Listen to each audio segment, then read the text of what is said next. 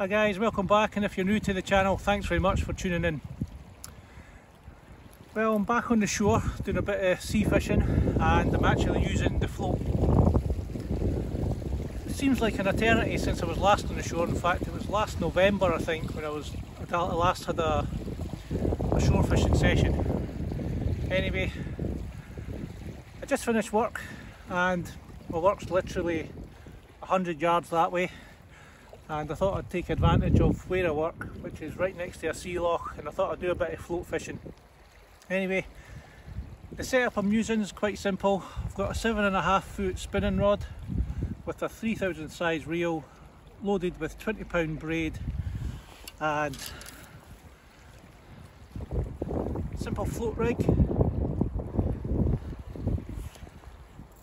Attached to a weight, a locked in ball lead, and the first time I've actually used a circle hook.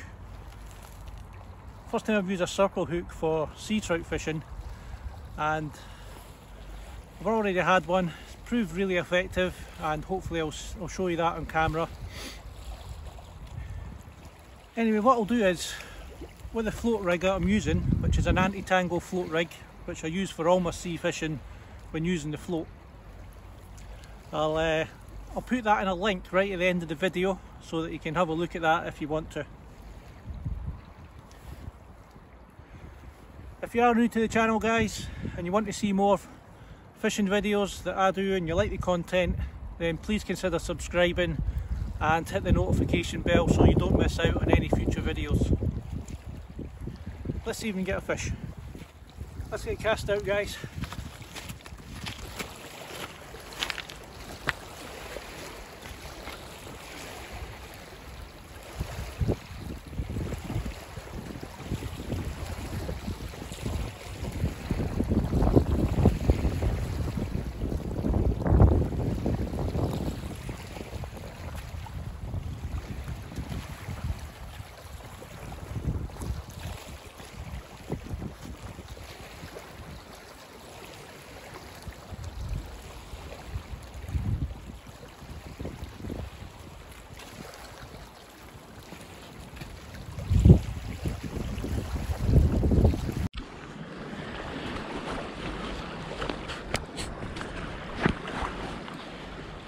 Fish on guys.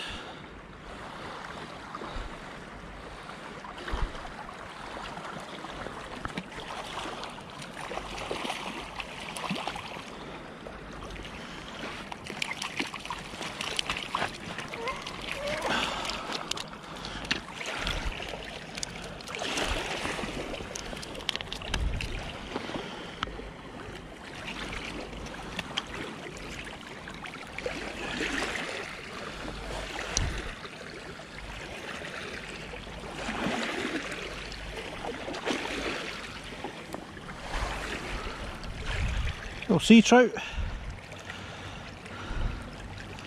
Get a picture of that.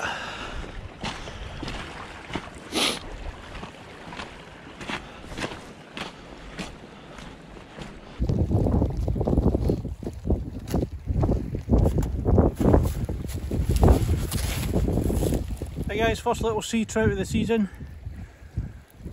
Just a little guy, probably about 3/4 of a pound. Maybe not even at half a pound, but first fish of the year in fact. Let's get this guy back.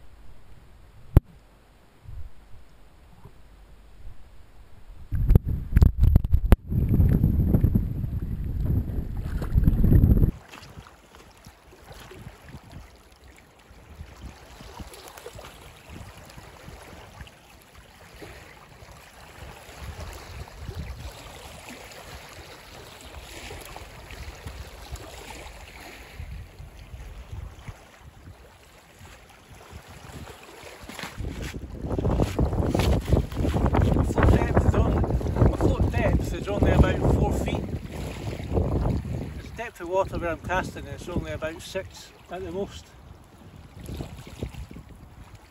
I've had a couple of takes and I probably just struck too early, and especially with using the circle hook, obviously you've got to make sure that the circle hook's properly in when you strike. But when I fish with sea trout, when I fished for sea trout before, and I've been using maybe a size 4 or 6, something like a chinu, something like that, inherently the sea trout get deep hooked. So I've reverted to circle hooks, as I've started using circle hooks more often. Even for fishing for flatfish, I've found that very rarely get deep hooked. In fact, I've never been deep hooked.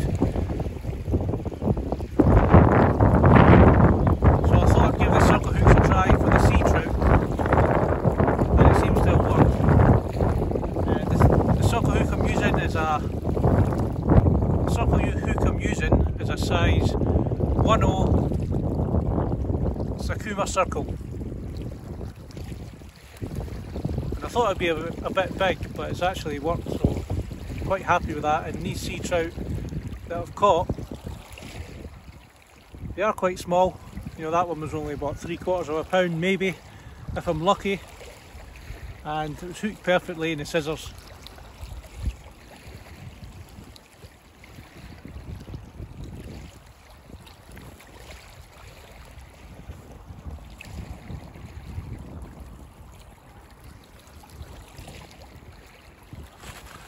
Let's see if we can catch another one.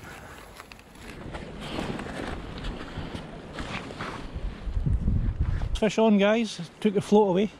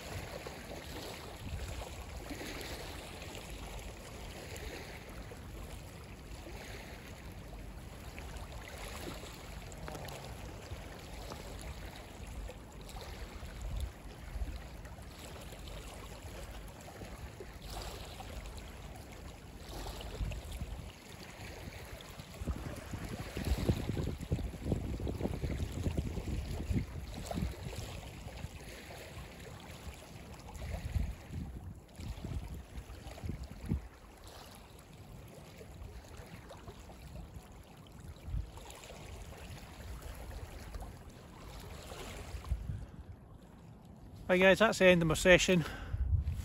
It was a short session after work. Thought I'd give it a try and it paid off. A couple of little small sea trout on the float rig. As I said, I'll put a link to how I make my float rig at the end of the video, and you can have a look at that if you want to see that.